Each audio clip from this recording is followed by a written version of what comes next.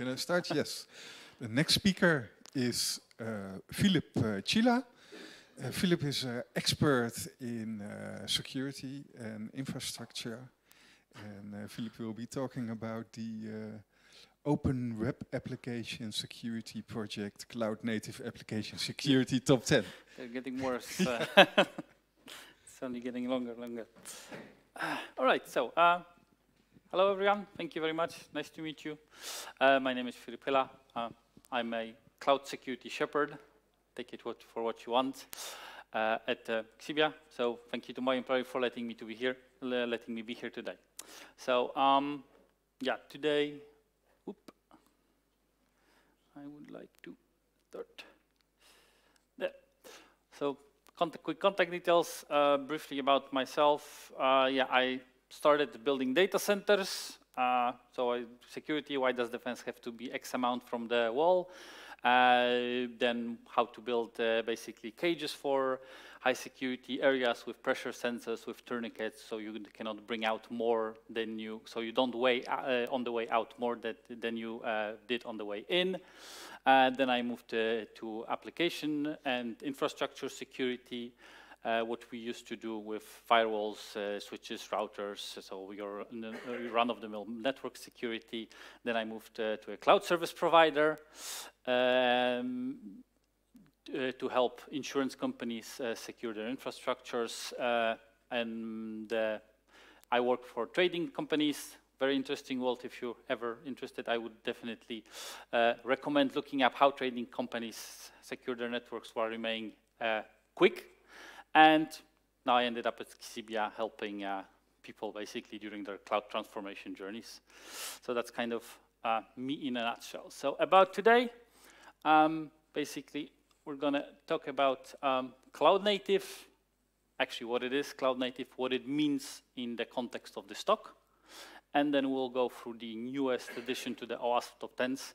They're making it really handful to talk about it. So I shorten it to OWASP CNAS later down the line. So for the Dutch people.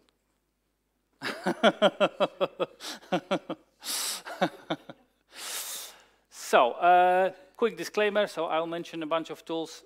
Most of them I try to stick to open source stuff also for the crowd, but there are some solutions some names that might have escaped, try to filter. So I do not endorse any specific tool or solution. Please make sure that you do your own research. Is it applicable to your own context? And those lists are by all means not extensive and exhaustive. So there is way more stuff, and more and more stuff is coming. So quick tangent on the way here. I actually learned that the biggest black hole we know of is the mass of 66 billion suns, and there is apparently an upper limit for black holes, so they can only grow to a certain size. So we might actually have huge black holes floating around in space that we cannot see because they exhaust all the energy around them and suck in the accretion disk, and yeah, they're just invisible to us. So I learned this on the way here, so I dropped it in. Now you know as well. So, cloud native. Coming back to Earth, between Earth and space. So cloud native, our clouds.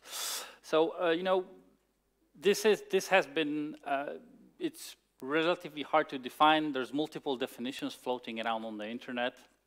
But my favorite one, and the one I think resonates with the most people, hopefully, this is the official definition from the CNCF, that's the Cloud Native Foundation. So loosely coupled systems that are resilient, manageable, observable, and that help us basically to make high impact changes frequently and predictably with minimal toil. So that's kind of the idea behind Cloud Native. So we can do our work as fast as possible and actually do the fun things rather than do the toil and heavy lifting and operational burden and fight fires rather than build new things. Oop. Sorry. I know it popped up. Sorry for that. I need to turn it off.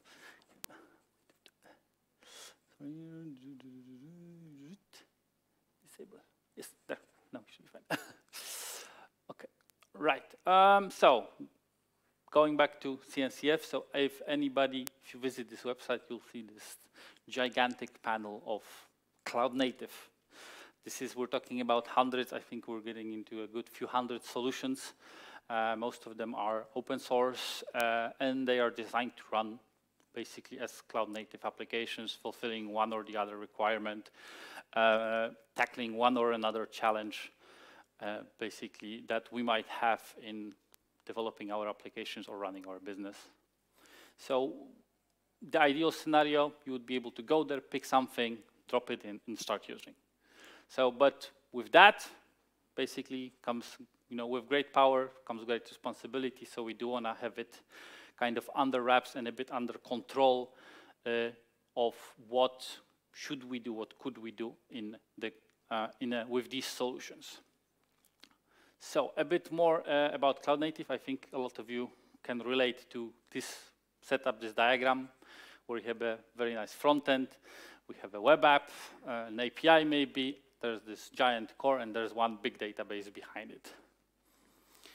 So the transition, the quite frequent transition is to this model, basically, which means and this is also the model I'm going to refer to during the later slides in this presentation, and this is part of the cloud native, basically, what cloud native means for the sakes of this presentation.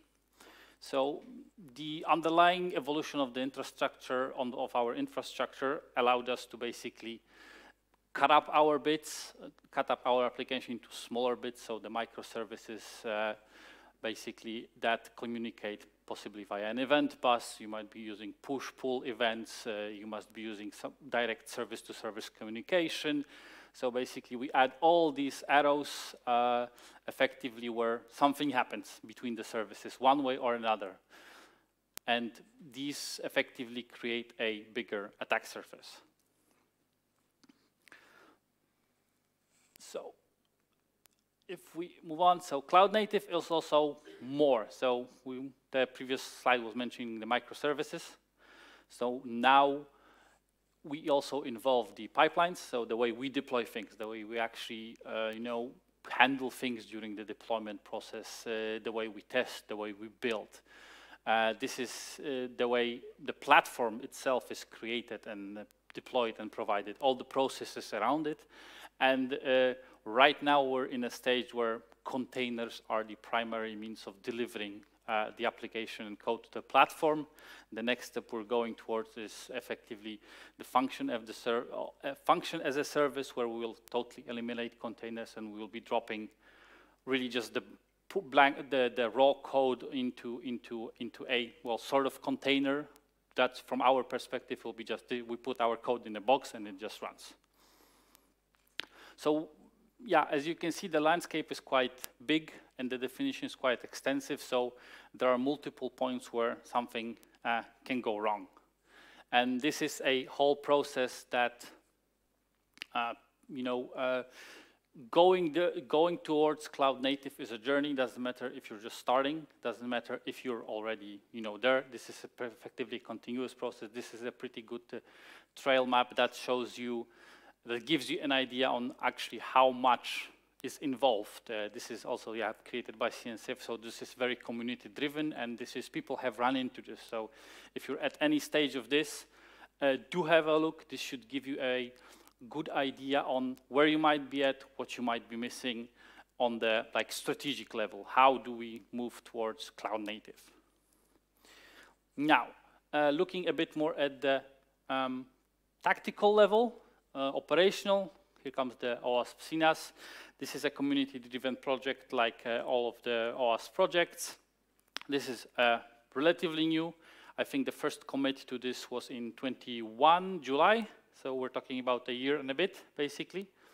And this is a collection of challenges that the community has seen over the last few years, and the most common issues, like with most OWASP top 10 lists, in order of severity or in order of occurrence. So the most common issues are first. Doesn't mean they're not, they are immediately also most important.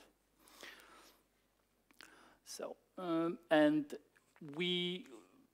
the goal is also to provide us with a realization that we need a new approach to how we deal with cloud native. Because as I mentioned previously, cloud native is about the bigger picture. So the application, the platform, you effectively do almost a full end-to-end service, basically, where you have to look at everything. So the cloud native application security top 10 is aimed towards providing you with some steps on how to tackle the most prevalent issues that the community sees. Okay, so starting with starting with number 1. So this is the insecure cloud and container orchestration and configuration. So how we will go from there? There will be a challenge. Basically, there will be the one of the top 10 mentioned, and what I do here is I will provide a action that, in my opinion, is a good starting point, but it does not have to be necessarily for you. This is basically something to start thinking about and start looking at effectively. And in the end, the goal is like with a lot of the OWASP top 10 lists, where you have a blacklist, don't do this, don't do this, don't do that, don't do that. This one is slightly different, at least for now, where it's more like, okay, look at the things, what you want to do actually. So we were trying to turn it around basically in more of a whitelist approach than a blacklist approach, because the blacklist is continuously reinvented, because people will find different ways of bypassing the blacklist. So it's less work in the shorter term, but in the longer term, you have to invest way more time to design a proper blacklist. So actually saying, okay, I want this is much simpler, long term, and requires much less work. Initially, it's probably way more work, but long term, you get way more benefits from creating whitelists. So in case of insecure cloud and container orchestration and configuration, my choice was for baselines.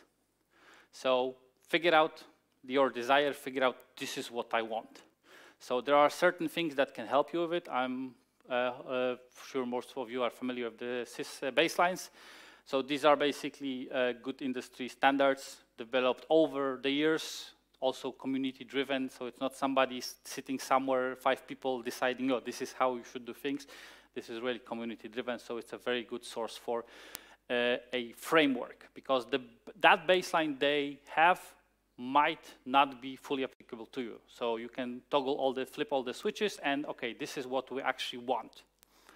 So once you have the whitelist, then you have to actually check for it. So in case of cloud native applications, there's multiple solutions that check against those baselines, allow you to whitelist, allow you to report, and give you the ability to non-intrusively interact with the deployments, when the developer is writing the code, when the platform engineers are writing the infrastructure as code, give you the ability to give them feedback almost instantly. Okay, this does not meet our standards. This does not meet our baseline.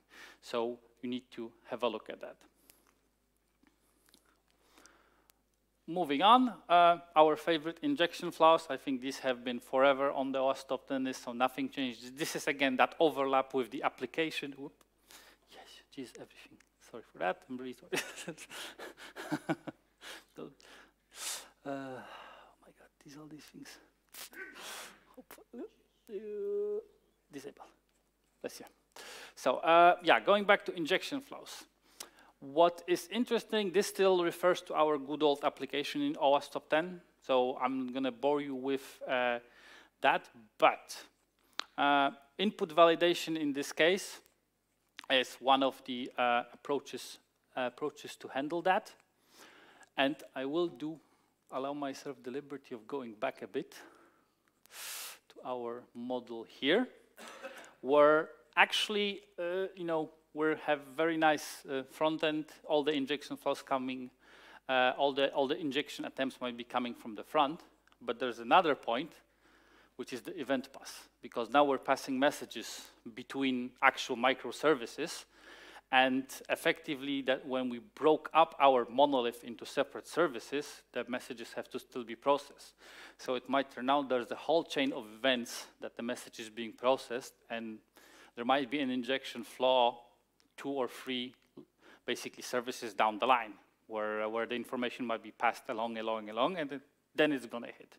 So the attack surface basically grows exponentially effectively with every single service that you allow to interact.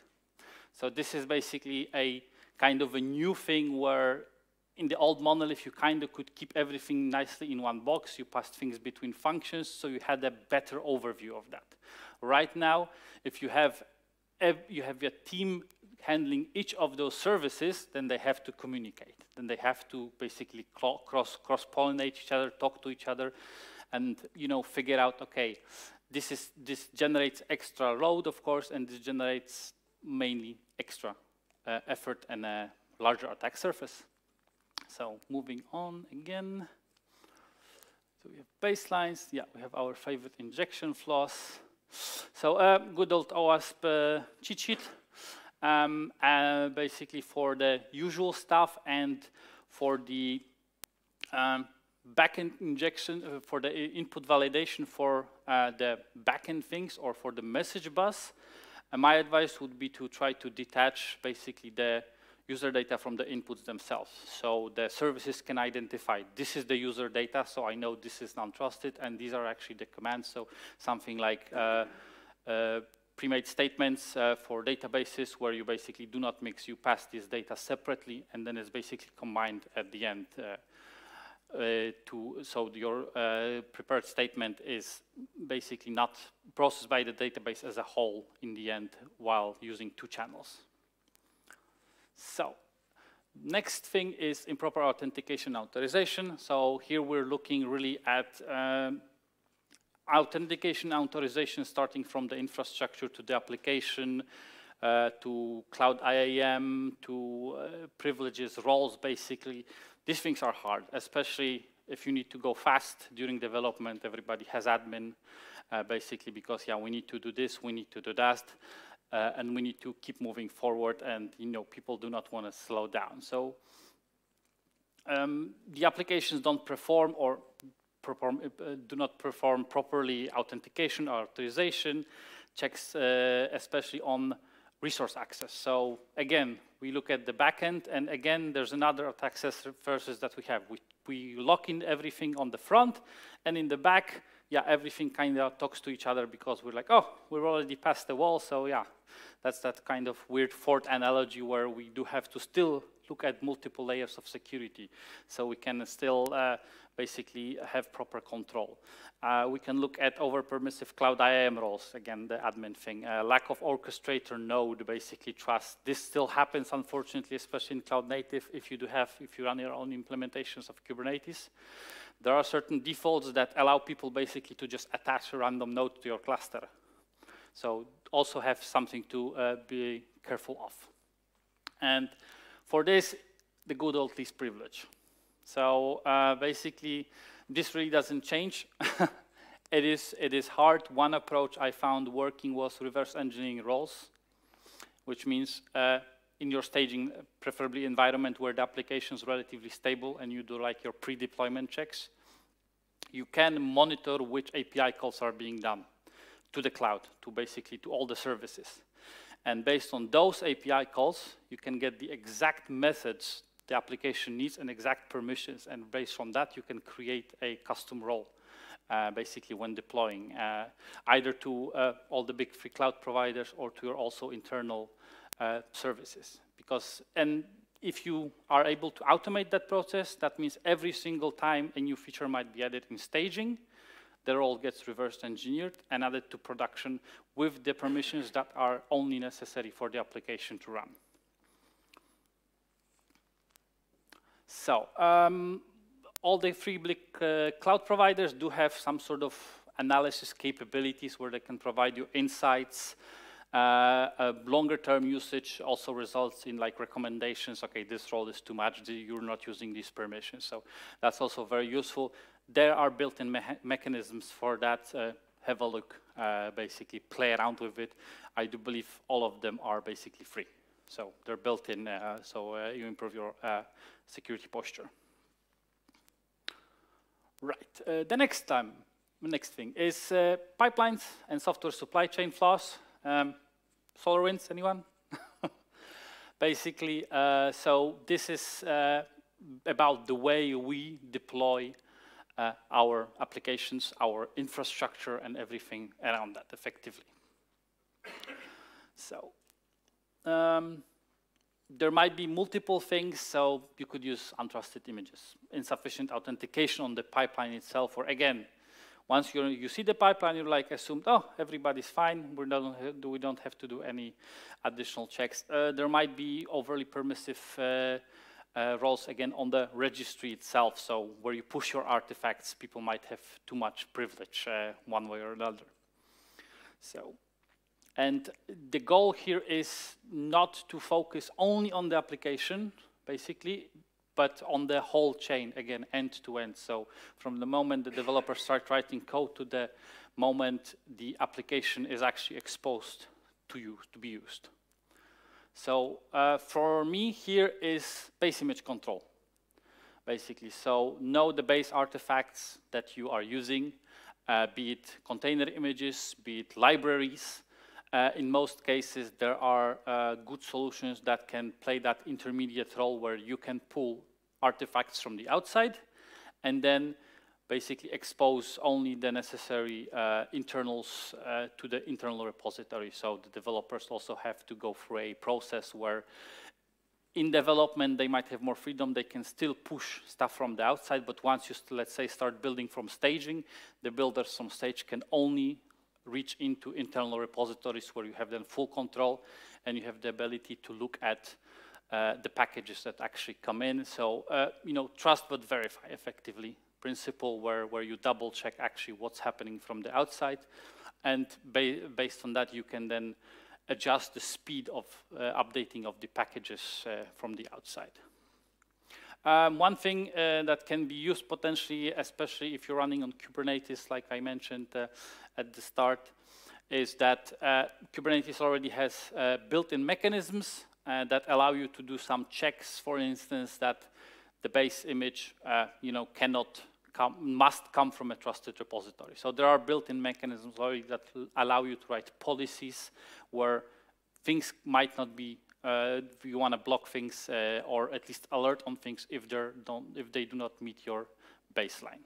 Again, right. So container registries, especially for cloud providers, everyone they have them. They're available, so you can use those to be that man in the middle, basically, for your needs and to store the base images and then use those to pull and build your application containers.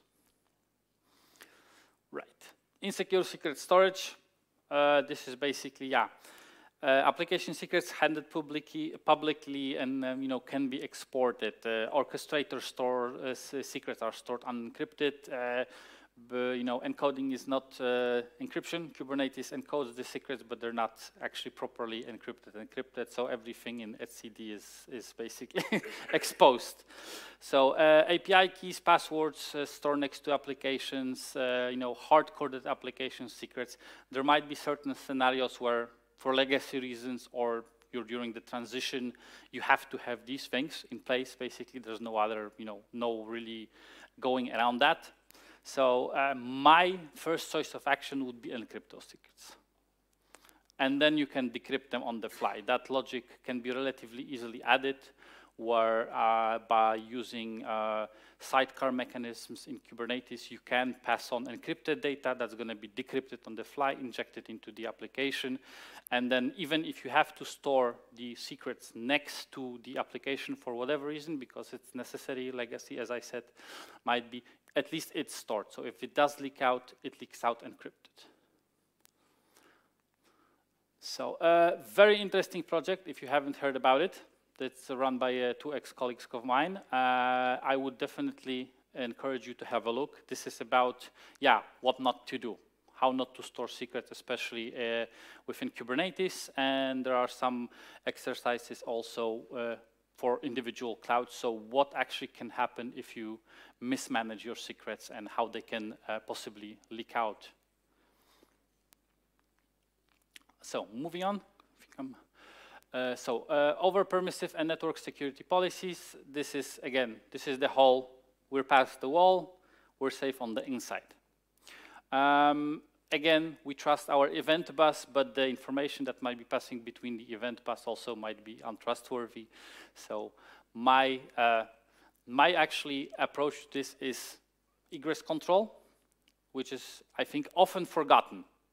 So does your application actually need 100% access to the internet going back? So does it need to be able to initiate outbound connections? Because if it's a, let's say, SaaS application where people reach out to you, they initiate the connection. But does the application actually need to go? If it does, okay, there is a valid business need. But if it doesn't, maybe you only need certain endpoints. So create a whitelist, basically based on that, and either on the edge or internally. There's two projects that can do internal network control called Calico and Cilium that can help you write basically policies, network policies for Kubernetes and control the traffic. So this is a very interesting, wherever I mention it, people are like, yeah, okay, yeah, that's actually a pretty valid point. Do you actually control? Do you know what your application is sending outside? Do you know if it's initiating connections to the outside?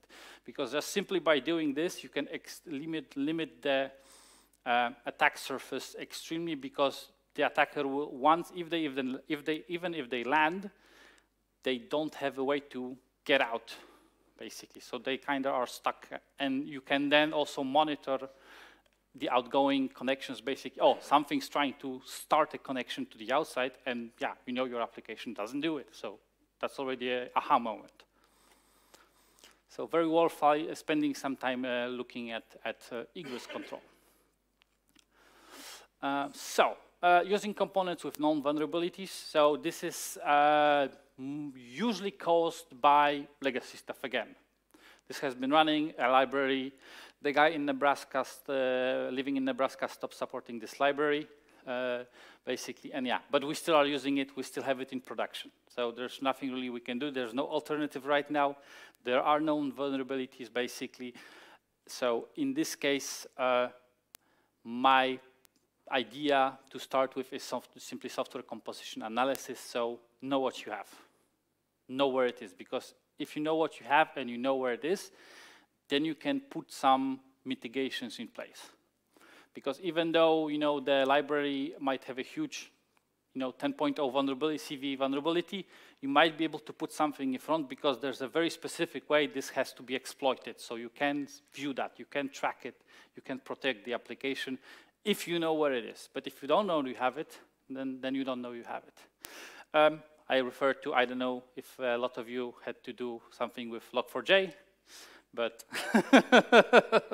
so trying to find that thing where it actually lives is already, if you had that, it was already like a huge step, just simply knowing what you have. So, okay, the next one. So general improper asset management. This is more on the infrastructure side, where it's like shadow IT, people spinning up random stuff. So basically, people spinning up random stuff on the cloud, because it's easy, because it's nice and easy to click through, basically, because we want to just, oh, we're just going to test something, right? We need to just run this, and things simply disappear off the radar, and you might have instances that are directly attached, you know, databases exposed to the internet during testing, and then they're not, you don't get rid of them. So this, yeah, simply comes down to asset inventory. So there are free open source projects that do a very good job, where they can build a database, effective, almost like an SQL-like database. You can use SQL-like queries to look at what you have in your cloud. It effectively scans your cloud, scans all the APIs, looks at all the resources. So this is easy to do it on an almost continuous basis, so you can see if new things pop up. And alert, remediate. There's then different follow-up actions where you can kill stuff. You can trigger Lambda functions on AWS to kill the thing that popped up because it's not properly basically set up, or it doesn't. It's not within your, again, baseline. So there's built-in functionality on all the clouds. So it's AWS config. This is the Azure Resource Manager. And Google has an asset inventory as well. So they do have these services that help you keep track of what's actually coming up, what's actually coming down, what are your active resources. So these are basically the cloud-native tools, but they are a bit more cumbersome overall. So I think basically starting with one of these three is a very good idea to see, okay, just run it against your cloud, see how things look basically. And okay, yeah, this is a very interesting one where we have the cloud, so we have all the resources in the world. And we forget to limit those. So there have been several incidents in the past where simply the attacker jumped on the box and they were able to start crypto mining effectively over the weekend because there wasn't sufficient monitoring, and over the weekend they cost 7-digit basically bills on the cloud environments. So, or simply, yeah, even a financial DDoS where if you do not constrain or put limits or quotas, the attacker can slowly trickle traffic towards your applications, which are set to auto-scaling for a reason, so you can actually keep up and you'll slowly get loaded, and a smart attacker basically can really bring up the fake traffic to a point where, yeah, you'll be racking up a bill, but nothing's really happening. So these are also very interesting approaches attackers take to basically just exhaust your resources, not necessarily just compute, but your financial resources. So in this case, yeah, request limits and quotas. Kubernetes as an orchestrator, this is also Nomad from HashiCorp. They do have capabilities to define these, basically, request limits and quotas. So in case of Kubernetes, request would be how much a single container can request from the orchestrator, from the node. Limits would be what's the hard limit. This is, okay, a single container cannot request more than this. And quotas is effectively for the whole node. This is how much resources a whole node can allocate to the deployments within it. So you might notice the open policy agent as our gatekeeper. So you can use it to scan the manifest before deployment. And you can say, yeah, you have to have these resource quotas, limits, requests defined within your manifest to be able to deploy in the first place. And you can even start during that development and staging, so it kind of becomes a habit where people actually think, okay, how much does the application actually need as far as resources are concerned? So there are ways of enforcing or at least detecting if something is not meeting your own requirements. And last not but least is effective logging and monitoring. So this is something basically that the community felt also comes up quite frequently as it made the top 10 list. So yeah, here we're really talking about, you know, attackers taking advantage of poor monitoring where they can slowly, as I said, basically in the previous example, slowly start to scale up your cluster and you don't even notice because you basically, yeah, it just scales up. So you assume this is basically the fake traffic is actually real traffic, and you don't have the right tools or the right channels to actually see how much of this, how is it happening, what's exactly happening behind the scenes. So for me, the first step would be to have a look, generally speaking, at observability, because first, in order to monitor something, you have to have some sort of ability to generate metrics, basically. So this is a topic that's been recently, over the last year, very near and dear to my heart. So, well, hopefully most of you are familiar with eBPF. This has been in the Linux kernel since 2014, I believe. And it gives us really an ability to modify the kernel on the fly. Long story short, I could talk about it for a longer time. But yeah, this did not really get traction until we got the whole, basically until the whole Kubernetes wave started. Because there was really no valid reason to do it, because we had things like AppArmor, SE Linux, which basically were nice for a single host running one thing. You could set it up. They were maybe not perfect, but this is what people knew. So why do we want to, reinvent something else again and try again? So VPF was mainly focused on like micro patches, basically on the fly. You could patch the kernel, invent new stuff. So why it gained traction is because of the architecture of how containers basically run. So you have the kernel, and the containers run effectively within the orchestrator's kernel. So if you have 1,000 containers, just by looking at the kernel of the node, you can actually see what's happening within all of those containers. So you don't have to deploy 1,000 agents.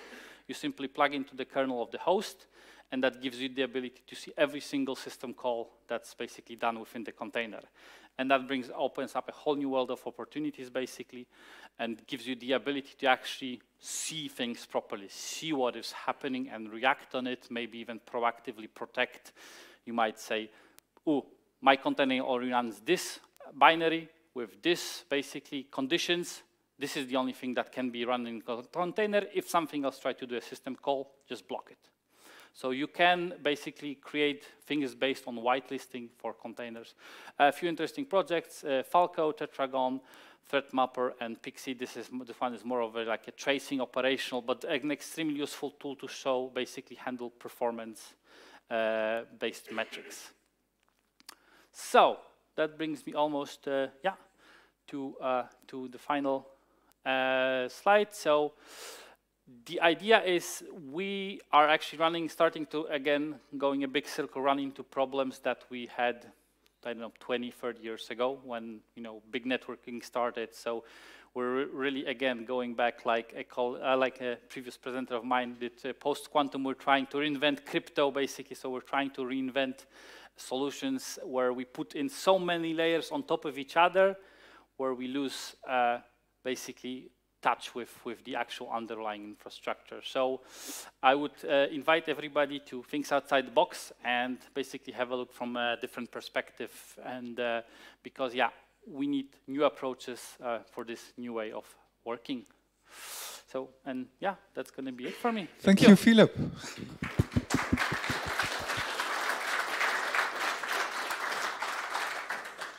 So we're already a little bit in break time. Yeah, no worries. Sorry for are that. there any questions for Filip? Thank you. Thank you. Thank you very much for your time.